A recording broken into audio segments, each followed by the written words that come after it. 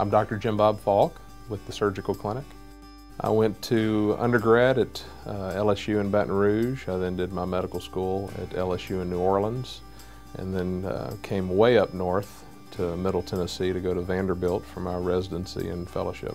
Well, yeah, I get asked a lot, how did you choose vascular surgery? And I think surgery chooses you. I don't think you really make the decision. I don't think you really know that you've made the right decision until you've been doing it for a few years.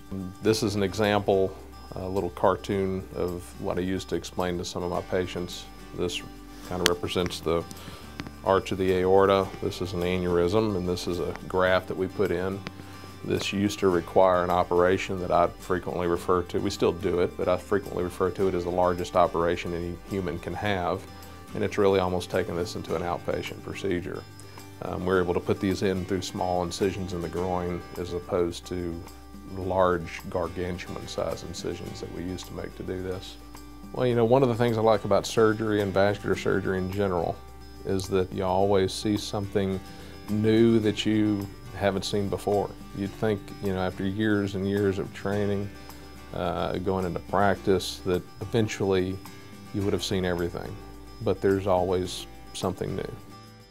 I've been married for 15 years. I have 3 great kids, 11, 9, and 6, and they are the center of everything.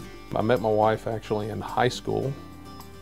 We got married right before I started medical school, and been a journey ever since. I have a very unusual hobby that none of my partners understand, off-roading in big Jeeps, climbing rocks, going through mud, things like that. We do that in conjunction with camping. Whole family comes. Yeah, I mean, I've gone from knowing very little about Jeeps and automotive type stuff to you know, having done now my own engine swap, built my own axles, built my own 1-ton Jeep.